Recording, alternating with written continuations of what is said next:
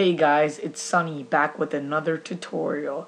Alright, well what I'm going to be showing you guys today is a cool text effect. So it's gonna, well, what it's gonna basically be is you can make this almost any color you want, and yeah, it'll give your text a nice neon glow or just a simple glow if you want. So let's just go start a new composition. Okay, it's a good size. And you want to make your background black, so let's just go get the paint bucket, black. And then yeah, I don't know if this will work with other dark colors, but I know it doesn't work with the white, and other colors it might not look as good with. So yeah, let's just go make our text white. Let's go put that in the middle. Now you want to go make a new layer, and you want to get your brush tool, and you want to get a nice soft brush. And you want to get a nice big one, so that like the circle of your brush, it's as big as a letter. Or, well, depends, you can do it however you want, but this is how I'm gonna do it for this tutorial. Alright, so guys, you want to pick bright colors and just simply go right over it.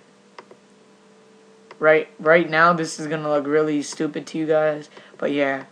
So as you can see, yeah, like, you don't need to be careful with any of this, unless if you're like doing this on a specific project and you don't want other things to get colored, then yeah. But as you can see, you know, I'm just putting blobs. Looks stupid right now.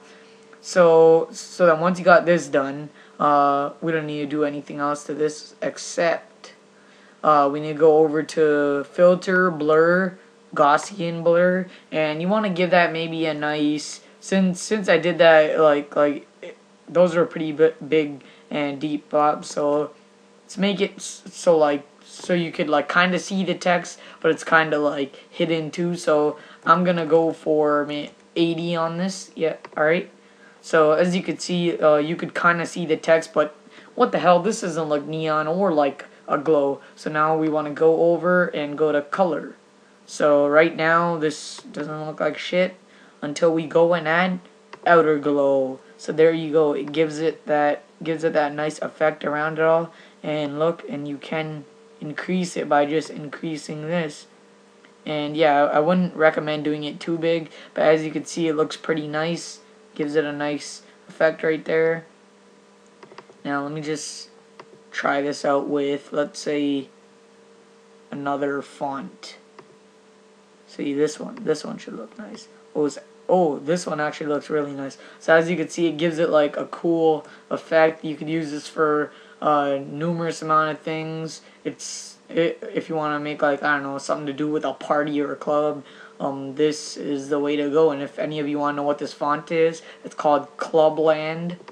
Yeah, it's called Clubland. You could get it from DeFont probably, or just Google it. And yeah, hope you guys learned something from this tutorial. Hope this helps you guys, and yeah, have fun with this. And as you can see, when I move the text around, like the color, it only goes in the area where we actually put the blobs in.